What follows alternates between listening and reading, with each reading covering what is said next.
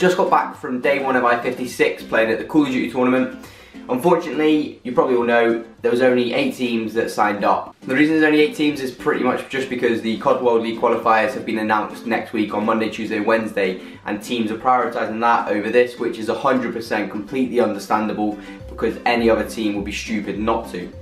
But yeah, just thought I'd give you guys a quick update of what happened and who we played and what happens tomorrow. So, we got there today. Our first game, I have no idea of their team name, but we managed to win 3-0, pretty comfortable win as expected. It's doing GSL group format, which I've mentioned in a previous video of how that works. So if you don't know how it works, just check my last video and it will tell you. And after winning that, we went on to the winners match and played one of my good old friends, Voom, who used to play a lot with back on World at War and previous games, COD 4, things like that. So I've known him for a long time. It was good to finally play him at an event and see him there. Don't know their team name again, but I know it was Voom, Dexter and them guys. There's few of you watching this video will know of them. But yeah, we won a game 3-0, pretty comfortable, and we're looking good to go in tomorrow. So we won that group, came out as the first place winners, straight into the win bracket semi-finals, which are tomorrow.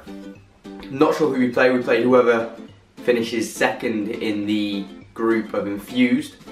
We're looking pretty good going in tomorrow. Hopefully keep our little track of getting into the finals of every event so far on Black Ops 3 that we've attended. We'll most likely be placing the Infused in the grand final if they obviously make it, which they should pretty comfortably as well. I will tweet out tomorrow the links of the streams and things like that when we're playing. I didn't do it today purely because the games really wouldn't have been that interesting. But yeah, just another little video just to update you guys. Hopefully you're enjoying the content that I'm bringing, and as always, like, comment and subscribe. Thank you.